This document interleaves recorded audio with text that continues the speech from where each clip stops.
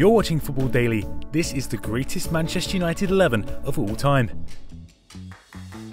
In goal is Peter Schmeichel. United's greatest ever goalkeeper enjoyed 8 hugely successful years at Old Trafford, winning almost every major honour, including the historic treble in 1999.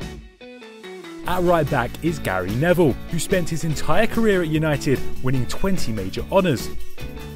At centre back is Bill Foulkes. Foulkes spent almost 2 decades at Old Trafford, winning 4 league titles as well as the 1968 European Cup. Alongside Foulkes is Steve Bruce. A rock at the back for the Red Devils. At the dawn of the Premier League era, Bruce won 3 league titles. At left back is Dennis Irwin. Sir Alex Ferguson said the Irishman would be the only certainty in his own all-time 11, with Irwin famed for the consistency of his performances over 12 years at United. On the right of midfield is Cristiano Ronaldo.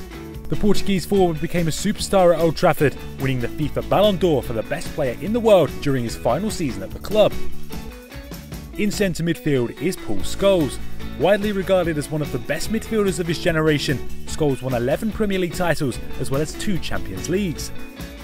Alongside Scholes is United legend Bobby Charlton. The European Footballer of the Year in 1968, Charlton remains the club's all-time record scorer with 249 goals scored in 758 appearances.